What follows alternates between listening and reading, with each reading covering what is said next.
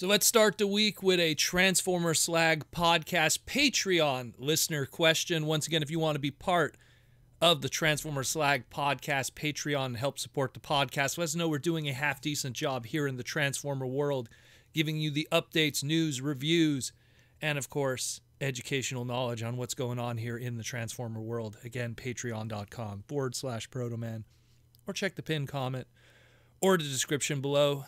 What does it get you if you support the podcast? We'll get to your name in the end credit scroll at the end of every segment moving forward. Access to the exclusive Transformer Slag podcast Discord, where we share the news, break the news, and share lore, and of course, even some deals that are happening around in the Transformer world to save money on your hobby. And what a hobby it is. Depending on what tier also, you might get a little something in the mail, or depending on what tier, you might be able to ask a Patreon listener question here on the podcast. And we have one here today from Space Ghostal, longtime patron of the podcast, and he wants to know, hello, Proto Man. I have been getting some well-loved G1 toys and noticed that they all have weird sticker placement on them. Not one toy is the same. One of the Starscream wings has the most stickers all in one place, and some kid in the 80s put some stickers, put some sticker sheets all over the place, and I just don't understand it. I love this kind of stuff, and I have no plans of removing it. What are your thoughts on stickers and Transformers? How do you feel about Reprolabels and places like Toyhax? And do you relabel Transformer toys yourself? Okay, so I'll tackle the first part. What do I think about stickers? Personally, in the modern era of Transformers, I don't really think stickers have a place. I mean, we really have reached the point where paint technology, factory applied paint technology, tampograph technology is so spot on that stickers don't really serve a purpose. And, you know, we had stickers in the modern era in the tail end of Titan's Return and all of Power of the Primes. And they quickly went about face on that one because they realized just how bad that turned out for a lot of the figures, both visually and also in terms of how it arrived out of the factory. The stickers were, because a lot of stickers had foil in them and they had to like get that shininess, they'd start to crimp and kind of curl before they even reached their destination. And depending on how they were stored, the toys, it's the same thing. Foil is an extra layer that goes on top of the paper sticker. And foil, unfortunately, depending on certain heat conditions, it could curl. And so you get this wrinkly kind of weird-shaped sticker before it even made it to you. And if it was on like a hot truck going across America to a Walmart, you know, it might not be the case. I mean, the best example that I always bring up is the Power of the Prime's Voyager class Elita 1. Fantastic mold. I love that mold. Very unique design. But the stickers on her wings, oh my goodness. Like, the secondary market on her is not going to look good in the long run. That was just, I would have done it very differently. There's a whole different way I would have applied myself to that. But that being said, I like stickers in the modern era when it's more of a creative, optional kind of thing. And what I mean by that is, like Titan's Return Leader Class Megatron.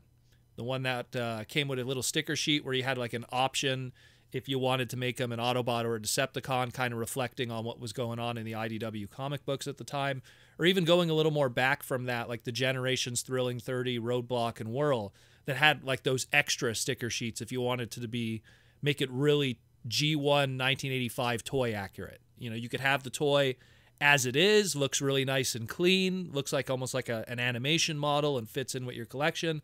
But if you wanted optionally to make it look super toy accurate, here's this crazy sticker sheet with all these options. I like it when it's a visual creative option that isn't like, if it's not applied, it isn't taking away from the base product. Like, it'll still have the Autobot logo tampograph. It'll still have all the paint in the right places. But if you wanted to, like, you know, put some visual flair on it, you know, give it that look that makes it all of a sudden have that 1984 G1 accurate decals, or like, you know, race car advertising. It could be an option. Something that's on a sticker sheet, it's there, and if it's not, hey, it's not a big deal. It doesn't hinder the toy or anything like that.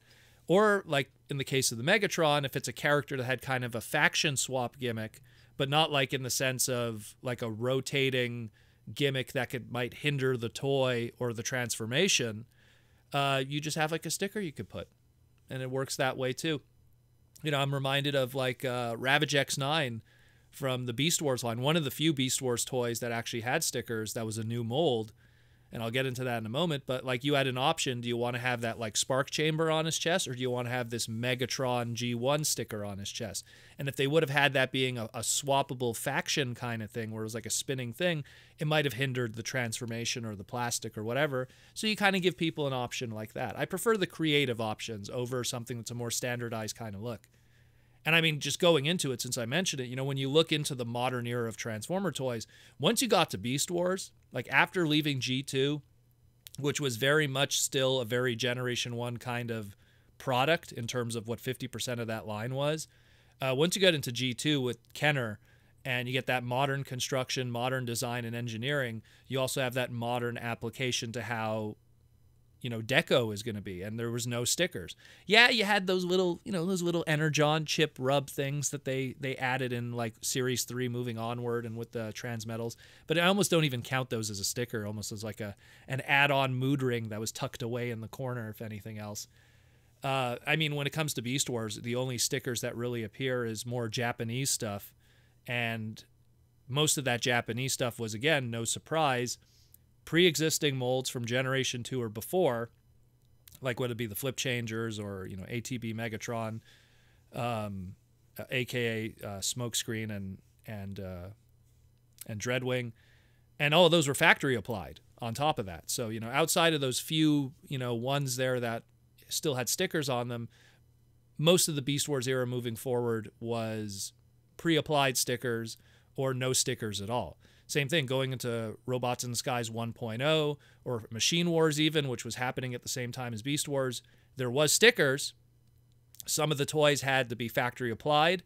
Some of the toys were already factory applied. Factory applied ones had to be like, you know, Starscream or Optimus Prime from Machine Wars.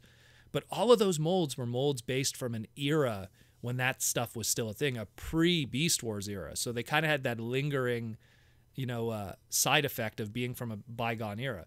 The second we get into Unicron Trilogy, the only stickers you saw were stickers on the side that was a trading card. You know, like it's at that point, it started to get really phased out. And yeah, once in a while, there'd be that one or two figures that had a sticker on it. Like out of like 1 out of 100 Transformer toys between like, God, 2002 and 2008. Maybe you had like a sticker on it or something, or again, a tampograph or something that was for a rub sign. But in general, it just kind of got phased out just because it didn't work out in the long run in terms of a lot of different things. And probably even from the factory, they maybe had to be applied by hand and they didn't want to have to put it on the consumer. So, you know, and you didn't really see it again until the dreaded Titan class Metroplex, which had that sticker sheet that had over 100 stickers on it.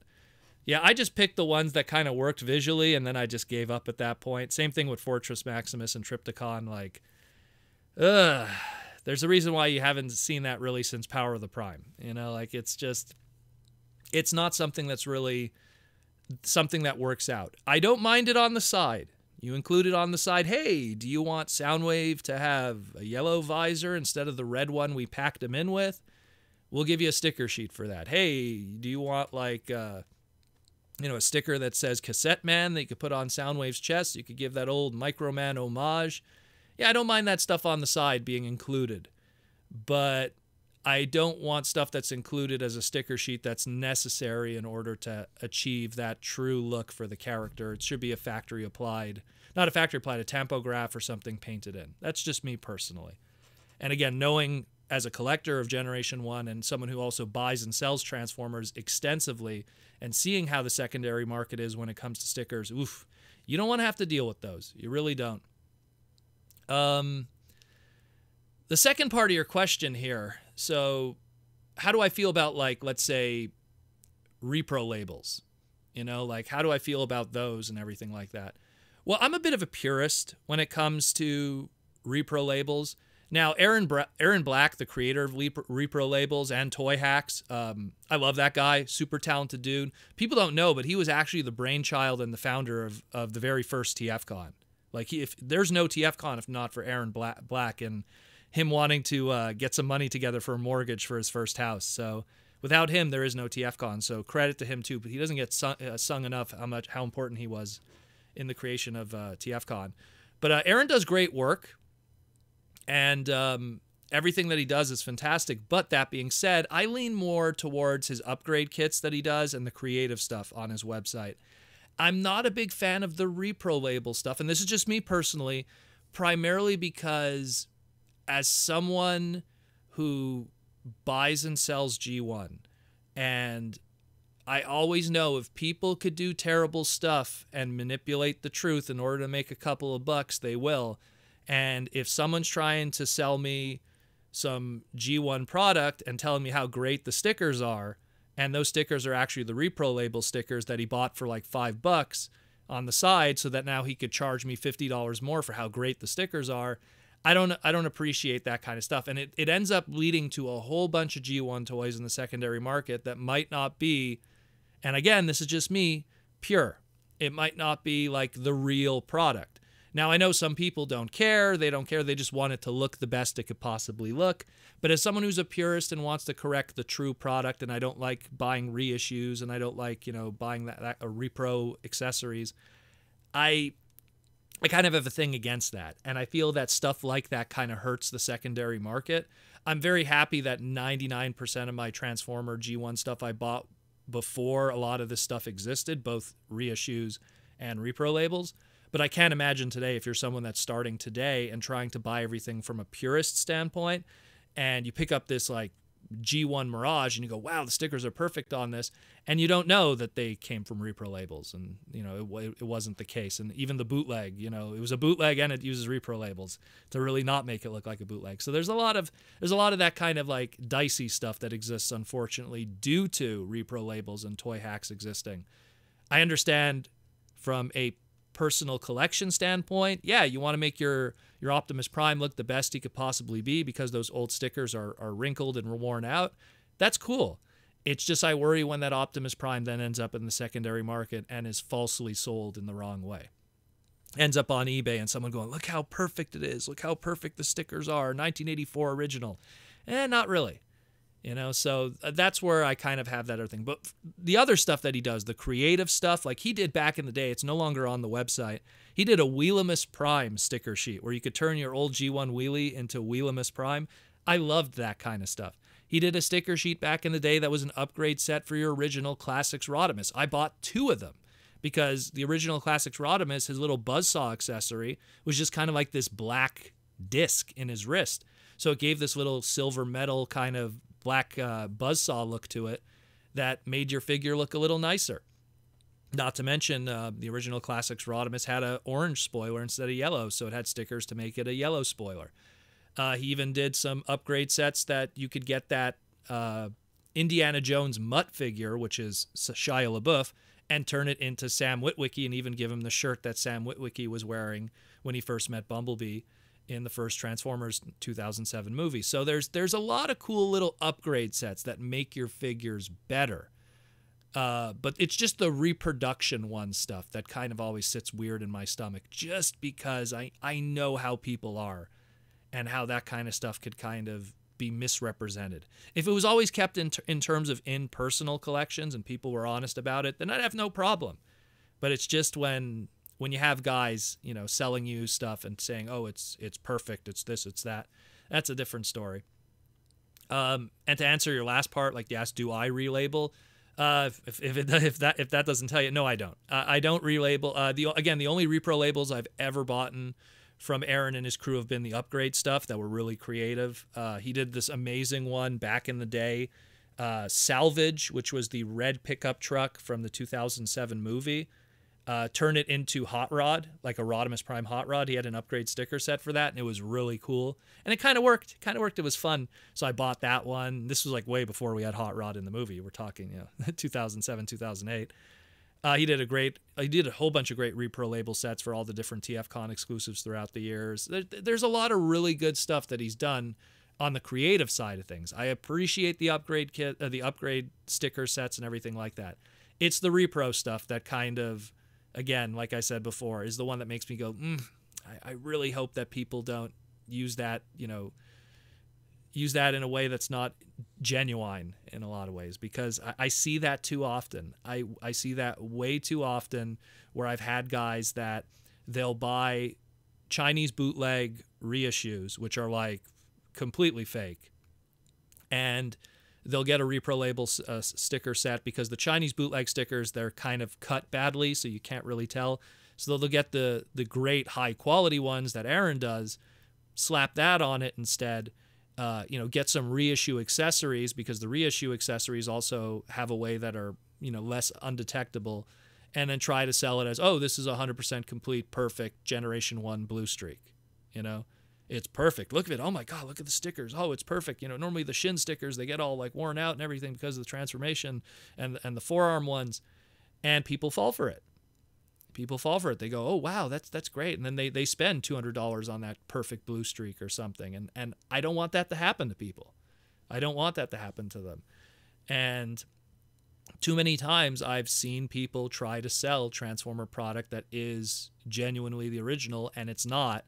And I'm not saying from the sticker level, but I'm saying even from the actual figure level, and then the stickers are just an extra layer to that, where you could get a really beat up, legitimate G1 Optimus Prime, you get a Reprolabel sheet, and then you try to sell it as, oh, look how perfect, it's never even left the box, look how perfect the stickers are. And it's like, I don't know, man. I do not know. I don't know. So that's just kind of my long-winded take on it. In the modern era, we don't really need stickers. Keep it as a creative option on the side at best. That's really the short answer for that. From the Reprolabel side of things, again, I like the creative side. Stuff that makes it better, stuff that's different from what we already got from the core product. Yeah, that's cool. But that's where it kind of ends with that too. So I hope that answers that question. And if you want to ask a question like, again, Space Ghostal over here, patreon.com/Protoman, or check the pinned comment or the description below.